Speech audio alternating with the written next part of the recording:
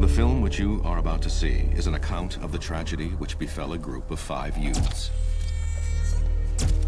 It is all the more tragic in that they were young. But had they lived very, very long lives, they could not have expected, nor would they have wished to see, as much of the mad and macabre as they were to see that day.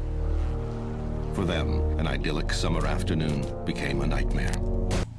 And what a nightmare it was. The Texas Chainsaw Massacre, the beginning, believe it or not, was my very first scary movie.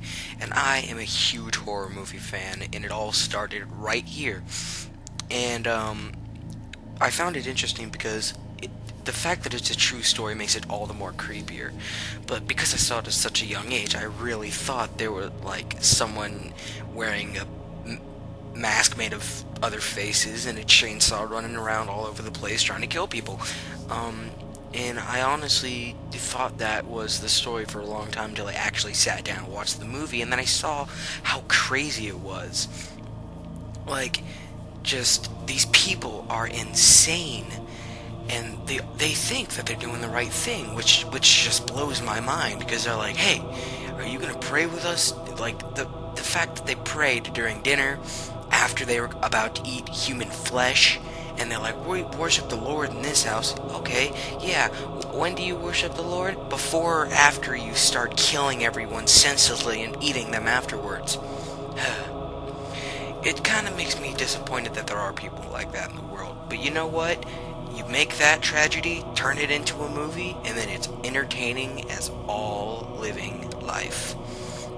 Now, the original Texas Chainsaw Massacre, I never got to see, but the first, just the Texas Chainsaw Massacre, the remake, that was around 2004 to 2005, I just recently saw that, and the beginning intrigued me because they were in the New Braunfels River, where I go all the time.